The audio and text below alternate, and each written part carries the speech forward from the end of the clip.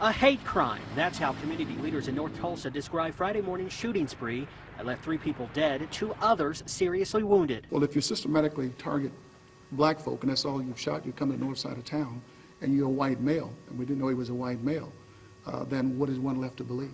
This is an entire community that is being attacked right now. Tulsa City Councilor Jack Henderson joined with church leaders and members from the NAACP tonight in condemning the shootings, but they also wanted to send a strong warning to the citizens of North Tulsa to be on guard this holiday weekend. Again, this is a very busy weekend. It's getting warm. People are outside, and they make easy prey. I think the caution for the people is my main concern. I think that people should not let some crazy, deranged person mess up their weekend, but at the same time, they ought to be concerned that this person is still loose. Henderson spoke with Mayor Bartlett after learning about the shootings this morning.